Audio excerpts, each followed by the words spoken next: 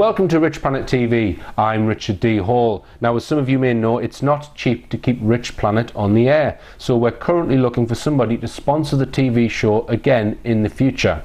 Without the current sponsor, it would have been impossible to get the 9 PM slot that we currently have. So anyone with deep pockets who's willing to sponsor the TV show, please get in touch via the richplanet.net website. For those who attended the most recent speaking tour, you will know that I spoke a lot about subversion. I went through the results of a survey to find out which TV programs viewers believe are the most subversive and manipulative. I'm sure the results were probably not that surprising for some of you. Now, I'm asking you to take part in another subversion survey to try and find out the most subversive and manipulative false hero or role model. What do you mean by that, Richard? Well, if we look at former KGB agent Yuri Bezmenov's subversion chart, we see that one of the ways of subverting an entire nation is to use what he calls false heroes and role models. These are people who are promoted in the mainstream media to the masses in order to manipulate the masses into following particular ideals, follow particular morals, beliefs, and live particular lifestyles which are subtly promoted by the fake role model. I could give you a list as long as one's arm of my particular favourite subversive fake heroes, but I want you to do it for me. Brian Cox. Now, who would you vote for? Please email me your suggestion and I will compile a league table of the most subversive heroes and role models. Don't forget to state why you think they are fake and why their fake behaviour is subversive. I look forward to reading your suggestions. Now, coming up on today's show, I will be speaking to some UFO witnesses who, in my opinion, have given some excellent accounts of unexplained activity.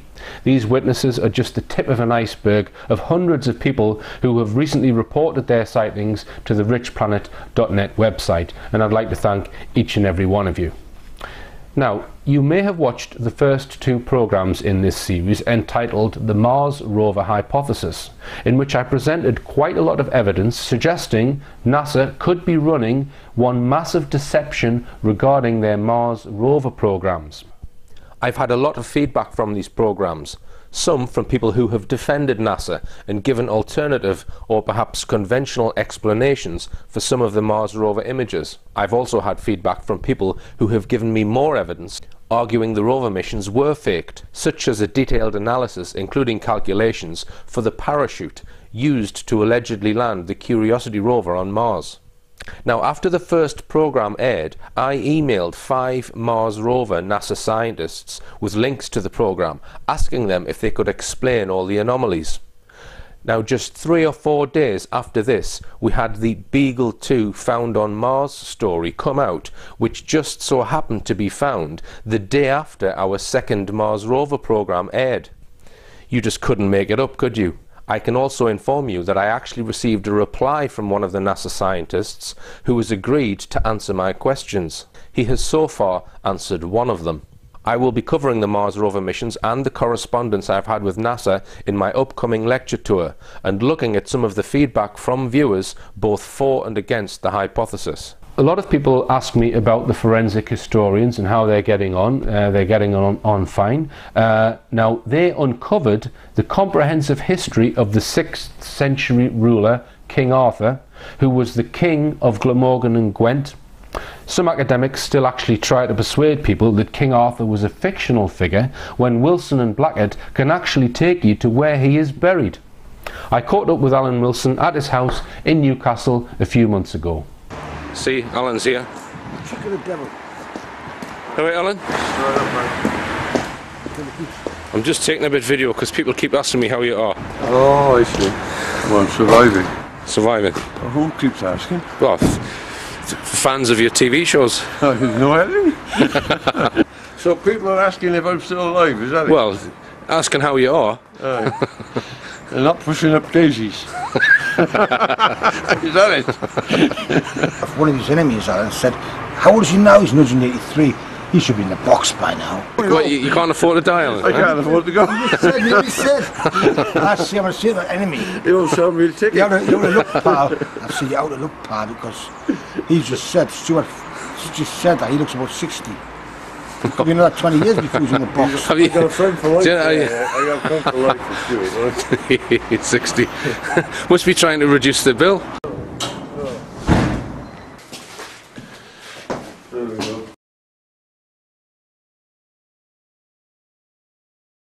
And this is the Arthurian genealogy. King Arthur. Been up a while, that though. A few mistakes on there, though, isn't there, Alan? One or two minor ones. Nothing much. Nothing major. You got to understand, the people who went to America were the ordinary folk, and the rich people were being given 10,000 acres and 5,000 acres of land by the king in America. As if the king owned America with the original 12 colonies. Yeah, yeah. And so the leading people out there were the aristocracy from here. So I'm getting old and slow, you know. you've been to the doctors recently, Alan. I mean, what's because you had a bit of illness lately? Nothing much. But you're better now, are you? No, nothing much. Yeah. Nothing much. No. I'll have a cup of coffee, Baram, please. Nothing to worry about. Nothing to worry about. Nothing major to worry about, eh? Yeah, don't worry about. If you ask certain academic, you might call them, or university historians, they'll say that Arthur's a myth and that he never existed. That's what certain academics will actually say. Well, that's because they're following a line of propaganda, a political propaganda line, which was really developed around 1840, 1850, which abandoned the ancient histories of Britain, and they really haven't done any research. If you do just a little research, it becomes unmistakable. Yeah. The land of charters were taken for the Pope to see them in, I think, 1108 and 1120, you know. So they're ancient charters, and they're acknowledged to be such. Right. We can get a copy of them, you know. Yeah, and just to mention, for those who are new to Richplanet and new to Alan's work, Alan has identified many sites in South Wales that are significant to both the Dark Ages and sort of before the Dark Ages, BC, that the Welsh authorities and archaeological organisations, they don't want to touch. And Alan's been trying for a large part of his life to get these sites excavated and acknowledged. But well, it's not.